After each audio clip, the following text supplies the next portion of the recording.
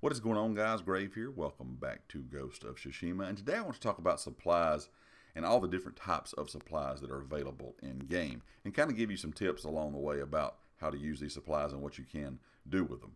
First of all, there are different types of hides in game. As you can see right here, you're seeing some hunting kind of in the background. You can get hides from bear, wild boar, and the black kind of fluffy dogs that are with the Mongols.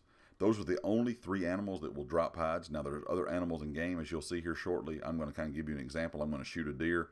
They don't drop any hides whatsoever. So if you're looking for hides, make sure you're killing bear, like I said, wild boar, or those black fluffy dogs that attack you that are usually with the Mongols. Some other items that you will come across in game for crafting and upgrading weapons or gear is going to be iron, steel, and gold, flowers, bamboo, yew wood, waxwood, linen, leather, and silk.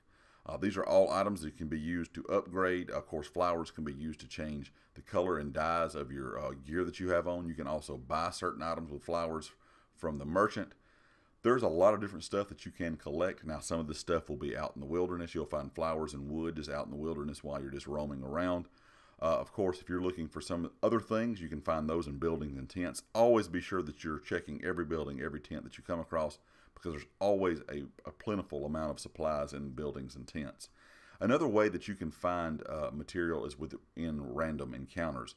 I don't know if you guys have seen the video I kind of made talking about ways to gain XP in game, but in that video I talked about how you can come across random encounters. Usually those random encounters will have a small wooden box kind of at the setting around the area that random encounter takes place. And that wooden box usually has supplies in it as well. So always make sure that you're looking for that wooden box if you come across a random encounter. Because all of these ways will give you a plentiful, I guess, amount of supplies if you kind of make sure that you're checking all the boxes when you're going through these certain areas. If you're checking buildings, checking tents, like I said, going through the wilderness and collecting things, and also checking that box at the end of a random encounter. And one last place that you can get materials, of course, is going to be the gift altar. Don't forget about your gift altar. Sometimes you might get a mask or something like that, but you also can get materials. And sometimes it can be upwards to almost 100 materials from that gift altar. So be sure anytime you see there's a gift at the altar that you go get it, because that may give you some of the materials that you're needing to upgrade something. And last but not least, I really want to talk about, I guess, two more things quickly. And that's going to be, there is a charm for crafting. This is at the tall hill between the Archer's Rise, and this will double the supply drops of items. So if you have this charm equipped, if you're wanting to go out and just straight farm, you're just wanting to look for items, this charm is a good one to have equipped, because you will get those double items, and you're going to be able to level up stuff a lot quicker with this charm. And the other thing that I wanted to touch on quickly was selling unwanted items to a trapper. Now, you're going to eventually upgrade gear, upgrade your weapons, and some of the older supplies that you used originally will not be needed anymore, because you're going to be using more advanced style material. So you can sell that stuff to a trapper, which is a good idea, because you're really not going to use it for anything, and that way you can get rid of some older material and get some newer material from that trapper. So I kind of hope this helped you out, guys, understanding the supplies and kind of how they work.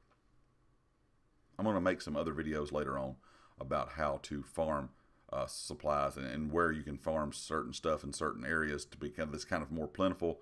But just really in general, there is stuff all over the game. So always make sure that you're looking everywhere. You're always searching for things whenever you're anywhere in the world, because you never know what kind of materials you could find. Of course, if you like the video, make sure you hit the like. If you have not subscribed yet, please do so.